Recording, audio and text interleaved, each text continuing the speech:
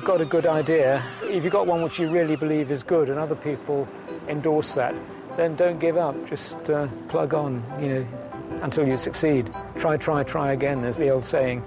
It was in southern Sudan that engineer Peter Frankel first tested the idea that you might be able to use the tides to generate electricity.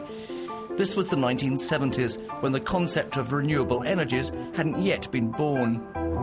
We had the idea, could we just take something like a windmill, turn it upside down, stick it in a river, and use the river current to pump water? And we actually went ahead and did that. And then many years later, in the 90s, the idea came to us we could possibly just scale that up and do it on a large scale for tidal power generation. What Peter Frankel dreamed of was an ambitious project by anyone's standards. Giant underwater windmills which, when turned by the tides, would generate large amounts of clean electricity. It was a challenge he was to pursue for half his life. We met Peter Frankel in Portaferry, Northern Ireland, where his dream, called CGen, has finally been realised. So, 30 years after having the idea, CGen was finally lowered onto the seabed. How did you feel when you saw that happen? In some ways, intellectually, I said to myself, I ought to be very thrilled.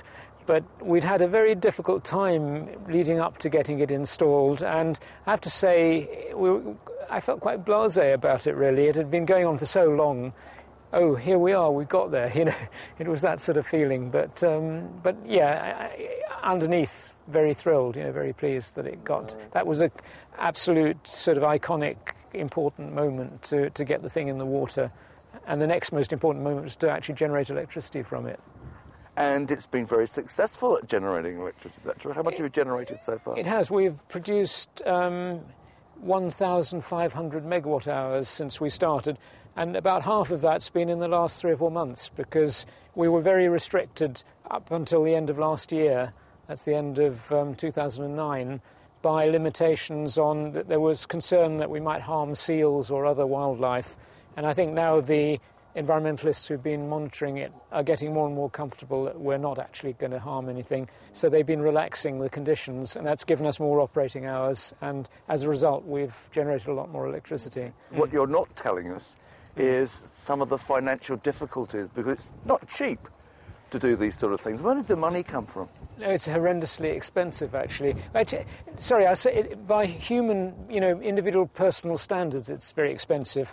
In terms of developing an entirely new energy technology, it's actually quite cheap. It's just that to develop technology is generally expensive, especially if you do offshore technology. So, to answer your question, we started off trying to seek grant funding from governments, because the governments obviously are committed to trying to support this kind of thing, but they never fund it wholly. We had to find industrial partners and get some money from them. And more recently, we've had venture capital funds to help us.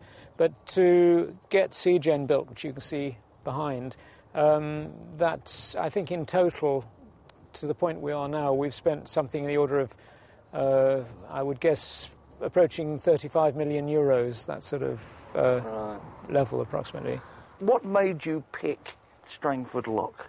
The Northern Irish government did a renewable energy survey, and they left out marine energy. And I saw their survey and said, hang on, why didn't you include one of the biggest sources of renewable energy you've got? And they said, well, we didn't know anybody who knew anything about it.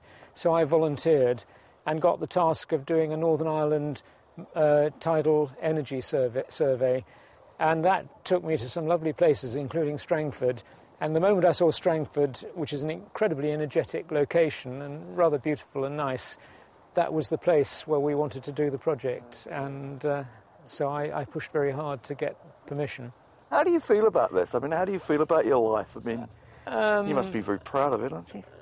Well, I'm pleased with where we've got. I wouldn't say we've succeeded yet. And it's always been, it's a bit like when you climb in the hills and you think the summit's just ahead, and you get to this little bit of horizon which is near you, and then there's another hill to climb further on. And this has been a bit like that, a bit of a roller coaster. For a long time, I wasn't at all certain that we would succeed, either that there might be some unforeseen big show-stopping problem which hadn't hit us and we hadn't thought of, or that we just couldn't raise the money, or that we'd be very unlucky and something would go, you don't get a second chance. You know, even if it's a good idea, it's so much hanging by a thread in its early days that if the thread breaks, you know, you're completely done for, basically. So there's a mixture of luck and persistence which gets us there. But we're not there yet. We've got to actually get to the stage where these things are out there earning a living. This is still semi-experimental in the sense that it's the first one. What I want to see is, you know, at least a dozen of them up and running on a particular site, and that's what we're going to go to next. That's the next stage. That's the future for you. Since CGen became fully operational, Peter Frankel's company, Marine Current Turbines, has announced partnerships to develop a 100-megawatt tidal energy farm off the northern Irish coast and a 10-megawatt tidal farm off Anglesey.